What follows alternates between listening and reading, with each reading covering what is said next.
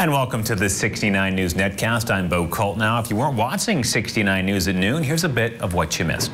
2 men are dead following a late-night shooting in Reading. It happened on Miltmore Street. No one is in custody at this time. Police are asking for anyone with info to give them a call. Autopsy is scheduled for tomorrow.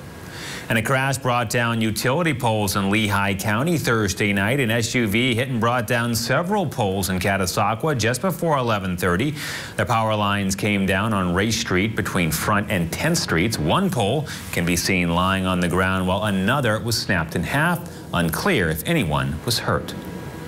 A dining staple in Allentown's West End is closing. Nick's Diner at North 18th and Tillman Street is calling it quits after 21 years. In a Facebook post, the owners say it's time to rest and focus on family. The diner will close for good on Sunday.